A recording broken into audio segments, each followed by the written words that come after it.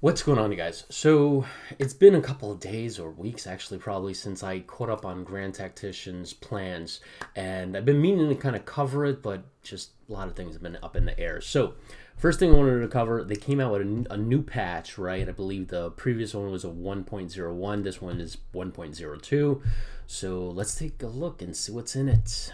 All right, latest patch 1.02.2. That's quite a bit.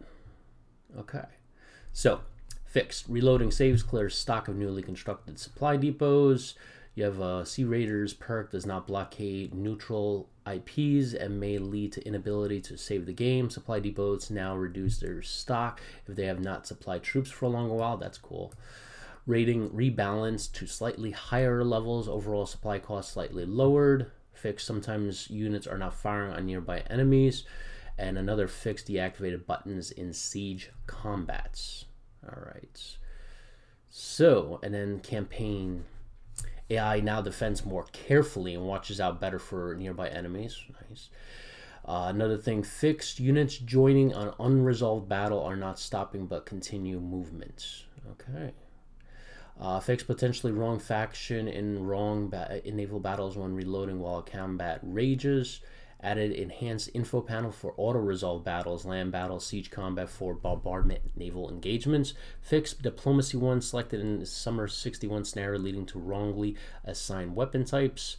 Fixed loading of save tutorial fails in Fog of War options were changed.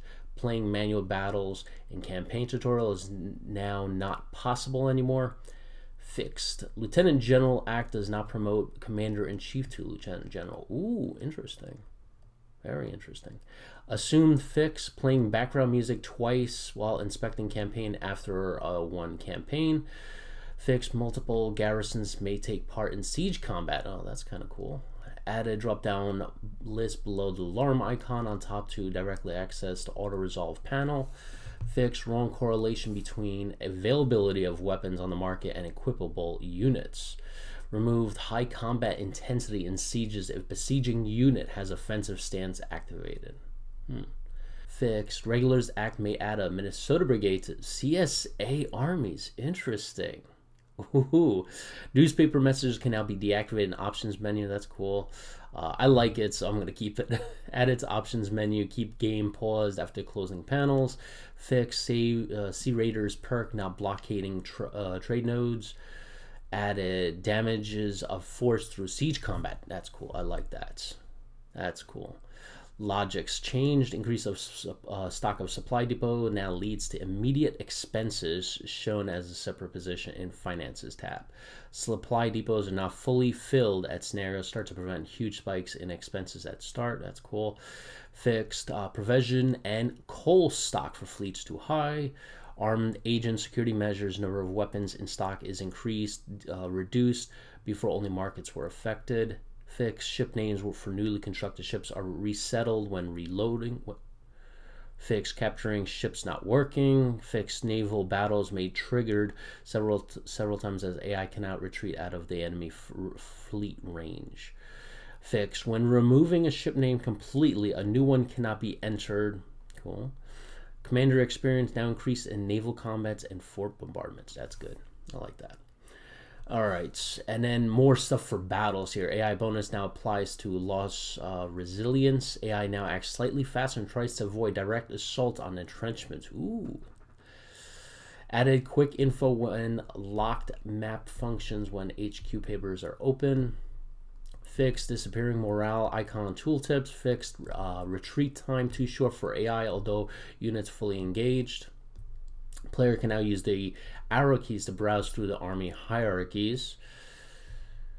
AI is now forming up in double lines to deploy quicker. Okay, nice. AI acts more aggressive in battles. Ooh, I already felt they were aggressive, but hey, man, that's awesome. I love that. AI reduces maneuvers in front of enemy. Ooh, okay. Improved behavior for group commanders whose subordinates are all routed. Fixed. Moved at signal on time, sometimes carried out immediately. And an updated manual is now searchable. Ooh, okay, cool, nice. All right, so nice fixes, for a 1.02 update. very interested to see what's coming in, you know, like the official like 1.1.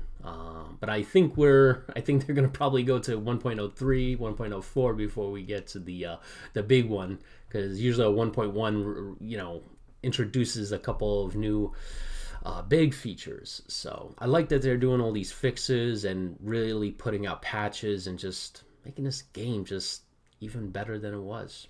So that's awesome. Hopefully you guys enjoy this. I will catch you guys in the next one. See you then.